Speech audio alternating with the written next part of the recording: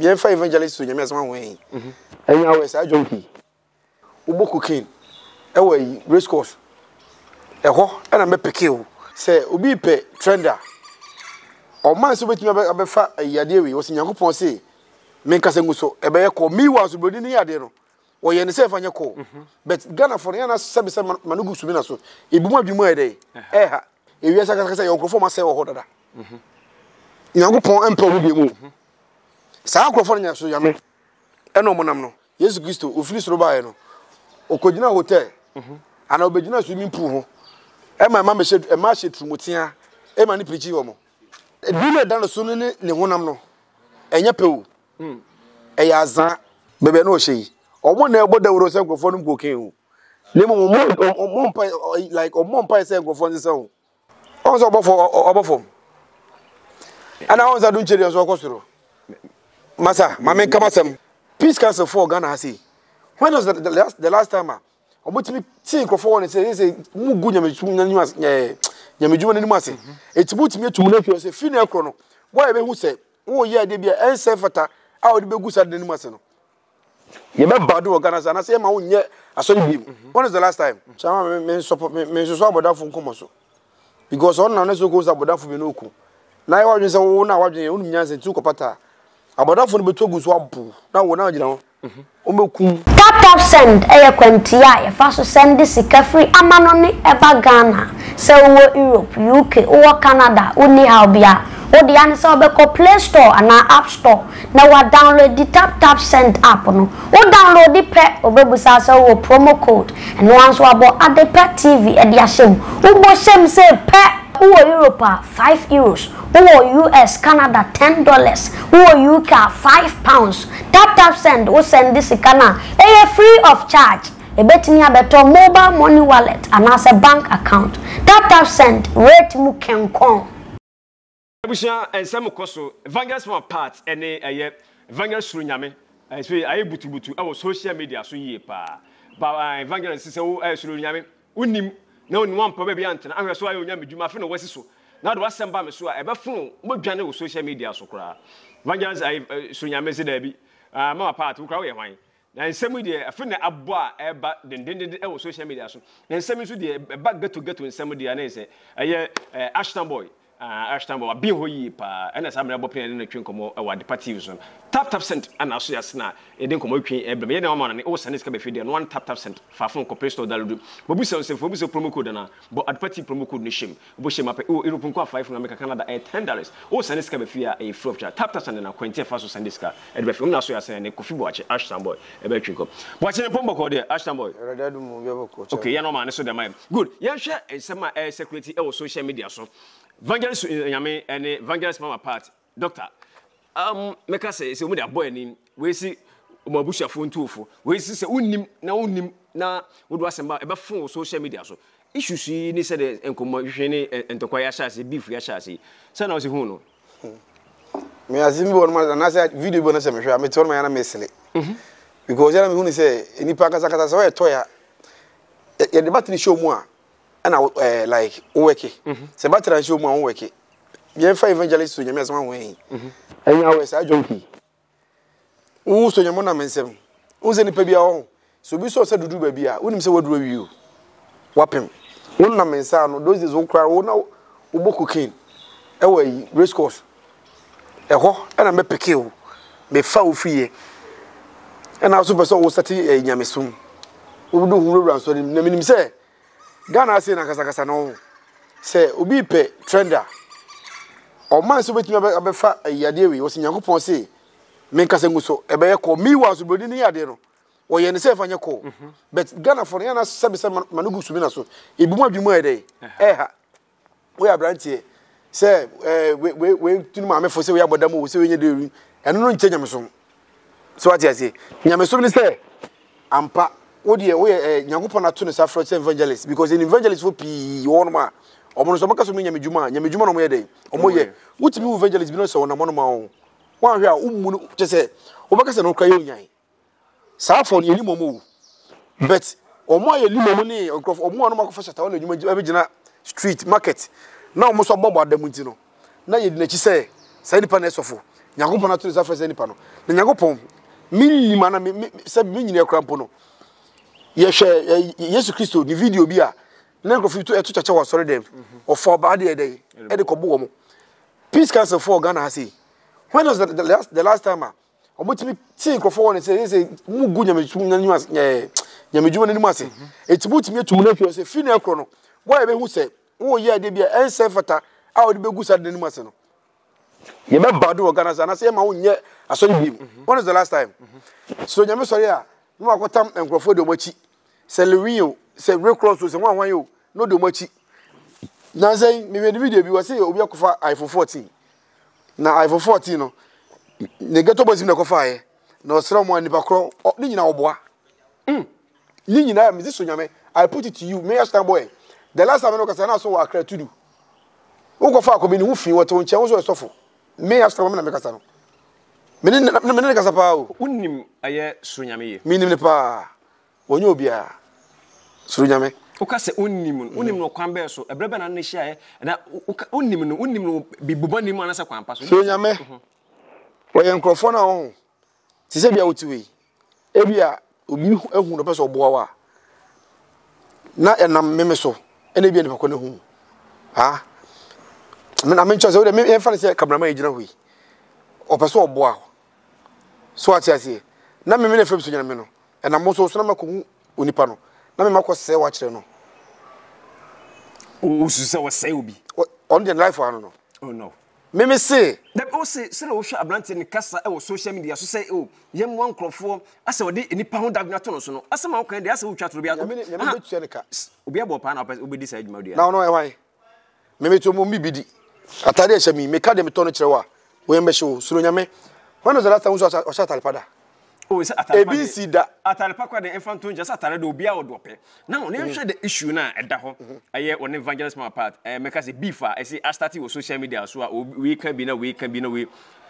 o su say bi a fem bi ana say bi na bi a ama Evangelist Suro Nyame e pese wo ya na say o say Suro Nyame no e sha say o say shatawale na dwunu mo ha into the kind of shatawale nyum no de bonyum so ati ase no de preach na me ba wo ukwa sorry dem a ukwa ti sa nyum bi te wa sorry dem me busa o say de bia me ka Ghana for na mo madwunu mo ha obi ti nchaba ka sa asaba o mu ade yese me mu ade o obi pampe no kure no echina no afte sa mic no da kosi jom na obonyum na e won krofo so a omo nya papa nti no unim say ewi sa ka say yon krofo ma say wo ho dada Nyankopon empe wo bi mu sa krofo nya Suro Nyame eno mo nam no ono mo Nyankopon mpe no eno za krofo mo Nyankopon sa mpe wo di na chi no do mo na do mu ji me si Nyankopon mpe Suro Nyame ade nya se bompa ye ade ne osusue ne onyina so a wo de kan sese mo ne say ade ne wo hunu ade a wo hunu se bia Nyankopon empe no sama ye Nyankopon di nkomo de bia o yefa ahoma be so I swear on some so ati fast ni pa so me bo no je kwaso Ghana ha bia minim but you ka say ni pa ka say eti Suro Nyame me se Nyankopon empe no Nyame ompe no eti o pe fam ana oni fam no ya onya eti o say evangelist mama pa e confo agradaa no test for the forma pacho o kan confo a ma me modern ye ma we fan Evangelist Dr. Patricia Uduru Quantin di to asoma me a confo agradaa o de to asoma me so o de for confo agradaa so a o so already ka social media say media order say fam so a o boa me ntwema 77 peduasa ba berewa de so ka ko 100 years so o ka ko 100 say Nyankopon na hira no o nyini wo se there be ma me ncho de nipa body be na tell you say Sebesteria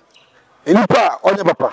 enipa like we papa no e wicked no on the train we say so what I say da ba na won say si nipa bi won good power train we say nya less than 100 years da but evangelist my part adwum bone is azani confuse ka waje di ntino what I say eno no bonsam na bo no ho ban you na bi o kan sa me no anya adwene woni ba ya adwene na che anya adwene wo ho enti asa won sam na wo kan no me so wo kasa obi abobu apu eni sa no ma me ho ne de besrew twisan ho ma me na wo de se me nim me hu se waje obi ayi me nti wonye me de enti wono ho no me nim osu se eye Evangelist Suro Nyame Evangelist Suro Nyame de one Evangelist from apart as a no usu say a fame bi anasa de no I mean chiro de bi wa kakra bi I mean mura baby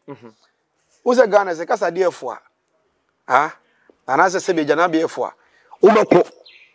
tiro no magusu a efu nti no o mpla so be to ko so tan a na wa wo se pintasu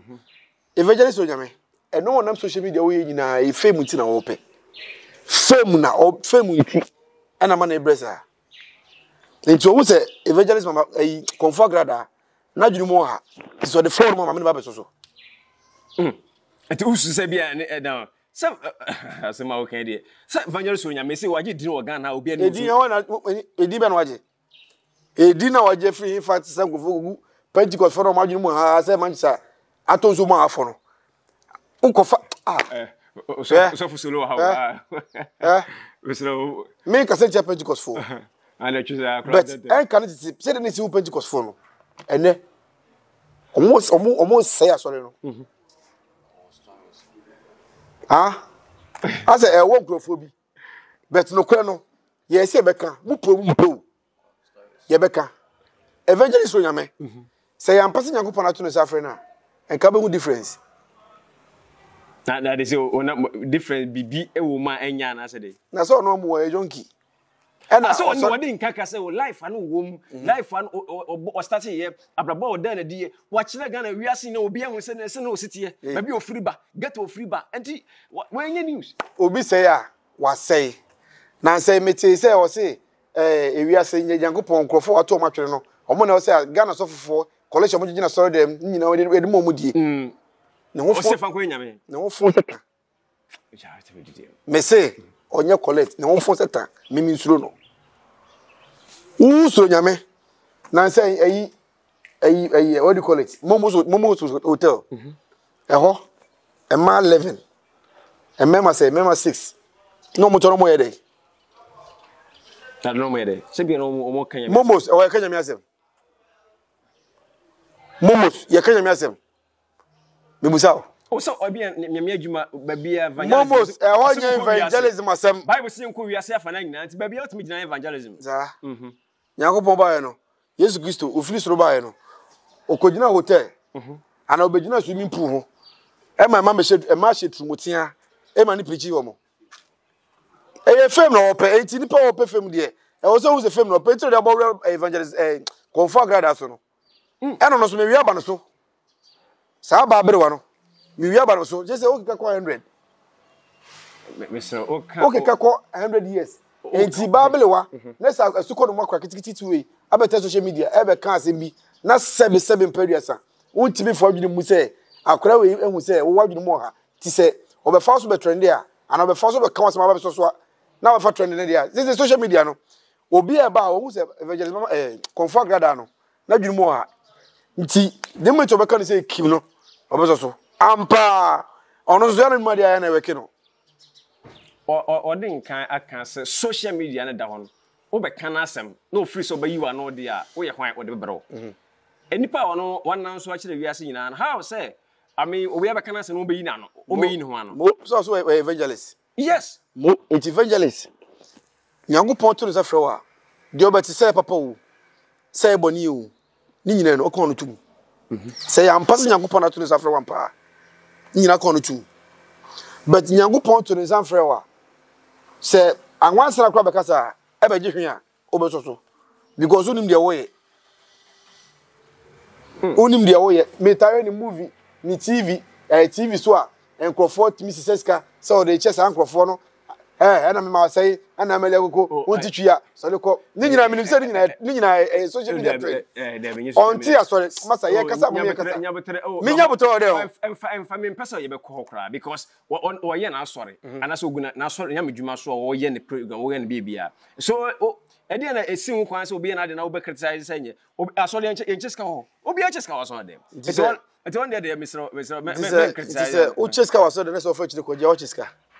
bacho ye ni nyina so me hu bi ye nim asem na weka no bacho de yembra story ni asem na ye kan nya no kwan ne ho asem na ba bia odnam no nana ya me nana ya de na okọ asasa de mo na mamuska omoji ye no video no da bra de fa send me I was be video we en solo fa send me Chamai, mamika se minchiro.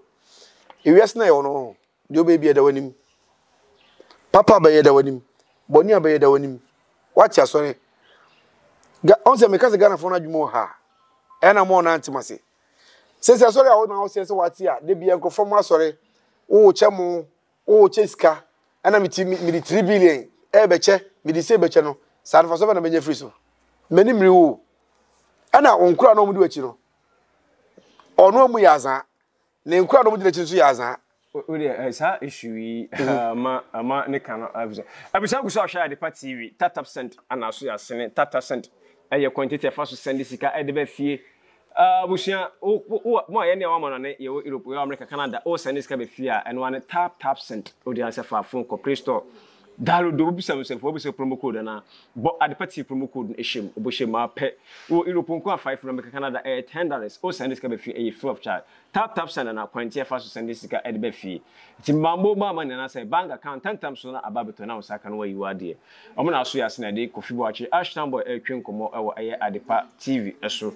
Awo so for agrenchere ebla ensemi Evangelist Suro Nyame wani Evangelist Patricia oduro kwanten e de aboni was masa hwe ho yo aha na me do onim na do asemba me so a ebe fron wo social media no so pa cause we queen mother e wo eye beef we na kesa manfo ni so we dey atu ebetwa nim se ena anasa china na ebe stop anasa ebe koso ana for agrenchere ebla e wo Adepa TV eso hashtag yan hwe eye Evangelist Suro Nyame ne kasa woka ne preaching ne nsem a woka said I can say usi enim no eni sisi no difference wom na bra bom said usi ne nsem efina no ba no so usi nim no difference wom eni say usi so yem ai sa boy no be ka asembi sa boy no so sa boy na me kana asembi o be ka asembi o si e o senka ye gis asonfo no giska o so de ma komode ma o ma say no yeah so no be ka o se ko gatos ne ko sa na se de scan ko sa nyame adwuma no mo so na se o moniti so e rasta se scan no so du moniti no ade no fan koma wan fa ma abubu station ama cha mo ti onum no ne mo ko bo wuti e de be preaching god nyankopɔ ti so o e dey na se ne kasa nkwa no boy no ti eduna dana so ne honam no enya pewu azan so ati ase azan because Suro Nyame say we bi a we badwum ko akira what say bi so mo yemi dey esho but enam se nyankopɔn on ti se bonsa munti obi afa na obi a no dey ope obi afa no dey ope ba bonsam so ko na ko ntu so dey o dey asori ya no most of people but if you need to dey asori no so dey so wujimi a no twa wo fom but nyankopɔn se on this no hell Ashtaboy why not say yin na impress nyame na nke ne nyankopɔn ase ne na nyame ase ema Evangelist Suro Nyame ifri se wo hwe ne nsem a obekan na brabo ba bia ne wo hye na nyame adom obedu sampepo so na se obetena se be criticize no ada obi asono se begu nanim ase wo na se be ka se mfa no ho na ba bia no wo hye no ene ba bi wona namu difference be no ba bia no wo hye omo na ebo dawro se nkofo no mpoken o le mo like omompa se nkofo nse o yana ha obonyo mo da won hiti da ba bon kwasa ni se patapa nyo mo bobo yi bi oba hiti the same place Suro Nyame because so for kwampa ne so a on hiti da into the kwambi say ya and was the community for brand Suro Nyame na ekono na eye nkrofo fe se Suro Nyame na ede na ekono so ati ase enti ono bi wono nipa wo wono a tena se hunu te unwili demo na unwili wadwene ne meya nkradwuru bi mu nyini ko nanim enti ba wieri ne no da ache da chibi senya na be fesi a oba anasa oyere ana obuso ni bo fesi a kwezi no ti Suro Nyame very careful the in life no onwe me na metete na me de ba ye no onhwe me sele ne eni si o hye ene de ne semone ne di no ene ya ba fom ti sanse munu na wo odi no onye very careful me de me kasa biem na me nkahwe biem be do pe bia o meja life ma no onye Abusa uguso ahwe Adepa TV uguso koso ehwe Adepa TV na fa wadwenche ebra kofi yehwe sa America issue ba e wosenka ye hyase na yesi anokwan ada na wo ba o se besusu eja egum nanka wanka nim se ashtamba wo pass mwie wo pese no manyina anya asomwie na wo besusu eja edagum ma ompese ma part ne Evangelist Suro Nyame enka bombetimi abom that na obey sade chama me support me so abodafo nkomoso because on na so go abodafo be no ku na ya wadwen se wo na wadwen unum nyanse tu kopata abodafo no betogu so abu na wo na agina ho o mekum de be ka otomasi my part is 95 years o ka ko 100 years unyanya na eju so Evangelist Suro Nyame I feel 22 years. Oh yeah, because age minimum age. I feel 22 years. Usha. Evangelist oya kura o. Usakura. O tie entokwa ko ne ko wase maame. That ne maame ne Evangelist mama part. Yeah. So what you say? Inti wa babirwa. Woni jemose na omomudi wachi nko. Omomo so mu na ni wo ne da be asema o kan so ono monko kwa de obi a ne ma no mu a ono me adwuma ono mo kwa fa da bi woni wonu ato mo no akontokwa so asema wo ha I think say ne kan no mate o de o matwuma no wo Suro Nyame na Evangelist agradaa ne ko no na avrebe moshe ene Captain Smart na menti o mase enkomo bia no mudi betene na metena se no ana mati o mase yes people can create onye so what you say common sense na everybody share sorry o kano enu ebi no muslims nyamishla muslims Ghana muslims nyina chief imam nyamishla on to konem hwe opa ma muslim on who go do former sorry time and it's can be franco Obokoto why sorry. When was the last time we say Muslims? The bow. Akosi almost sorry them. So much correction that. And so case people Ghana has here. Omuna first. It's here no Christians. You need brisker. You need briefing. As this kind of sort of money be now. You need brisker. Scano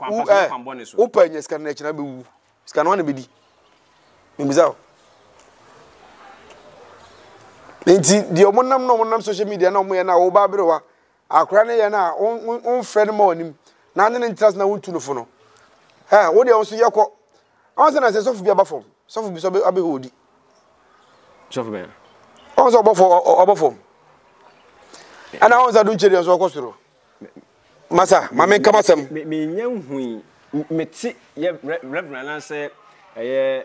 opa boyfriend say eh adum cheri no bofo we papa nyame hira wo ho wo ye ne nyame dwuma kama anti wo ka se obi aba form a nyame sumu so obi ba form nyame dwuma obi ba form grade by grade oh okay grade by grade maka mi si mi stro bia o abu shava ko wo hwe no ensia ashtamba ko fubo achi ne twen ko mo so fo adwenche na bra Adepa TV so me am do frame ko se adwuma do na frame ajo me ne agye ho ye pa cameraman producer bia so okay was me ma me fa ne dinu to dwante ne ma me hold on kakra anti kofi bo achi ashton boy na aja obabo aya na say Siama commander commander Siama okay okay commander Siama was on police station okay omono sa na so IGP bomb paso okay because commander Juma o ye no Sule mu nyina tax force na me show bibia didi okay ana ne ko motwin esi nyame ya adum e wade de channel e be sa share bim ya krama hey Shoni ofa odi media grana o ka kire me se wo send me sika ma me ma twen sika ni meduru da ofa nyame o mako bank wa ko sala ya edru mi so wa mo so mapon ai sabre ya sa bank la enemre ya yo mu ya sa bank la unim tap Why tap send? Has a see no na man on the phone na de send this Ikaba Ghana. It's my idea. Ube ya de u use phone ben. iPhone offer. App store bi 100 for Play Store so abu ho say ma. O ko na o chepe o download your mbebu sa say bo promo code na de Adepa TV asem. No wa send me sika bra me. Offer two patches say me ko App Store keke. Na me ba o me ma me promo code me